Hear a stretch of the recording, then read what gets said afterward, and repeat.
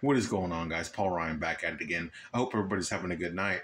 I was just looking at the updated NFL power rankings, and after being top 5 with their Week 1 victory over the Cleveland Browns, the Cowboys fall all the way to 13 with their loss to the New Orleans Saints. And I got to say, that's not too bad, falling 8 spots. I wasn't exactly sure how the NFL would weigh that loss to the Saints, but falling 8 spots, that's okay as long as we're still in the top 15.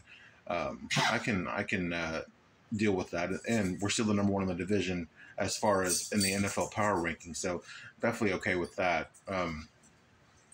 I did want to ask a question, something that I wanted to leave you guys with to think about, something that was inspired by the guys on 105.3 The Fan, the G-Bag Nation show in particular, but I think it's something that me, Brendan, and Mike will discuss on the Monday podcast after the Ravens game. Win or lose, I think it's something that we should discuss because the conversation that these guys were having, I found it to be pretty interesting, and I'd like to hear Brendan and Mike's thoughts on it because I felt like, I don't know if we talked about it on the pod or if it was something that maybe I discussed in one of these short form videos with you guys.